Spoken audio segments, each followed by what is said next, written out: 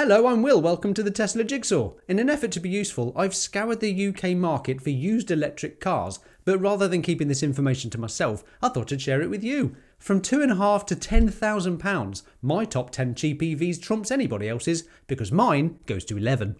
Let's get into it. Oh, and it's worth noting, all these electric cars are available right now on autotrader.co.uk, and I've not included any cars with over 100,000 miles on the clock.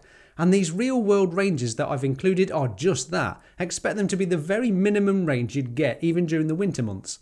First up then, the Renault Zoe, for just £2,500. This does seem to be the bargain of the century. However, beware that some Zoe's batteries are leased at £50 per month. Yeah, a bit annoying. And I believe that this is the only EV that offered leased batteries, so you don't need to worry about that as we go through the list.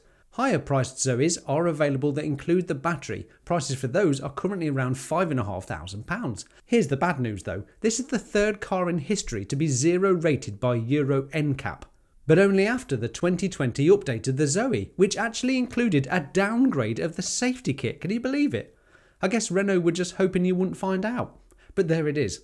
All models before 2020 are at least to reasonable safety standards. And if you were wondering which cars were also zero rated, it was the Fiat Punto and the Rover 100, which were quite deservedly killed off by bad publicity.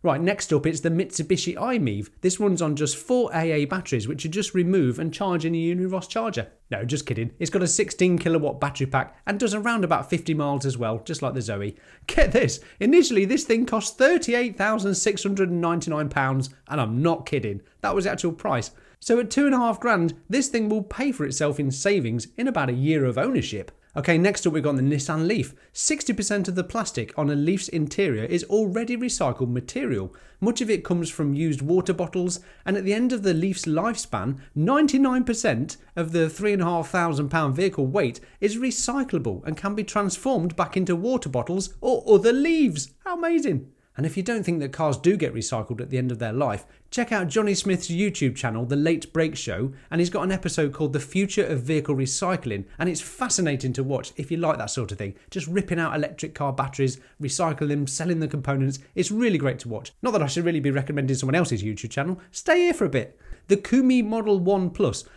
I genuinely don't know if this is a car or a mobility scooter, but it's on Auto Trader, so possibly a car. It's got a reversing camera and electric windows and a possible range of 30 miles.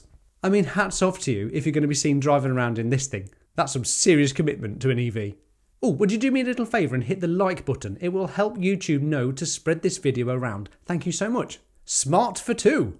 As the name suggests, this is just a two-seater. But with style like this, why wouldn't you go for the cabrio version and show the world that you just don't care what they think? And you can still expect around 50 miles of range and is yours for just £4,700. Not bad. Okay, next we've got the Volkswagen E-Up. This is over double the price of the Leaf, but it's still a pretty decent car. You've got a bit of Volkswagen quality going on and a range boost of, ooh, we're into the 60 mile territory now. You can expect to get one of these at about £6,500. Okay, next we've got the BMW i3. This was absolutely revolutionary when it came out. A total from the ground up build of an electric car. Carbon fibre shell. It's really spacious inside. It's got a tall ride height. It's absolutely awesome. This was my first experience of driving an electric car and I still remember it very fondly. Okay, maybe on the range side you're going to get somewhere between 60 and 80 miles real world range, but these little versions also came with what's called a range extender, which is a little motor in the back which acts as a generator, so you fill it with petrol and it generates electricity for the battery. Bit strange, and some might say that's an engine. So the plan was that you'd be able to drive on your electric miles and then the motor would kick in and help you carry on your journey if you were to need it. My opinion is you don't really need that nowadays, you just need to plan your journeys a bit better with the range you've got. Although discontinued, the i3 was available with 3 different battery sizes throughout the years as it upgraded. So, do bear in mind, check the battery sizes. They measure them in amp hours, the only car manufacturer to measure the batteries that way. Everyone else does it by the kilowatt hour. So this i3 has a 22 kilowatt battery, but BMW call it the 60 amp hour version. And yours for just £8,000. Okay, now we're on to the Mercedes B250e.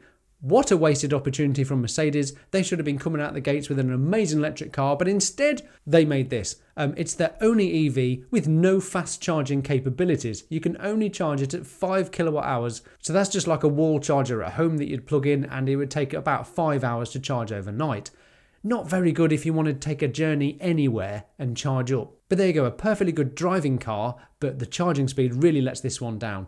Yours for just under £9,000. A 100-mile real-world range for £9,200, the Hyundai Ioniq, and the boot space is segment leading too, and will satisfy the needs of most drivers on a daily basis. It's no frills, but it does the job. And coming in at £9,500, there's plenty of BMW i3s, but this one's got a step up in battery size, so you can expect something like 120 miles real-world range. Again, an amazing little car. I'd highly recommend that you just go out and test drive one because they're such good fun to drive.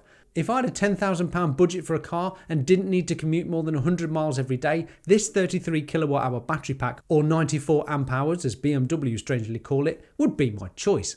Let me know in the comments below if you've got one of these cars or you drive it. What do you think of them? I'd love to get a bit of feedback. And in the next video, we move up in the world of EVs to more range, more choice, and supposedly even more style, as I look at used electric cars from £10,000 to £20,000.